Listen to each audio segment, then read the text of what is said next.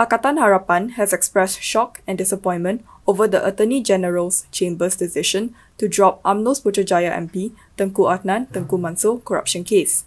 In a statement today, Harapan's Presidential Council said the decision to withdraw the appeal gave way to a bad perception and eroded public confidence towards the AGC. They added that it tainted the credibility of the AGC and the freedom to conduct its duty professionally.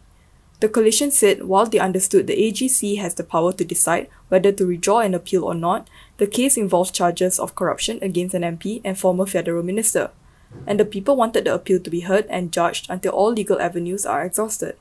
The Presidential Council will also look into possibilities that the AGC's action has gone against the Memorandum of Understanding between Harapan and the government. The Council added that it will scrutinize acts like this by the AGC and consider the steps to be taken next, and said the Attorney General should resign if he fails to justify his decision. 4 months ago, the Court of Appeal overturned a High Court decision to convict Tengku Adnan in his 2 million ringgit graft case. Attorney General Idrus Harun filed an appeal in the Federal Court in July over the decision but withdrew it last week.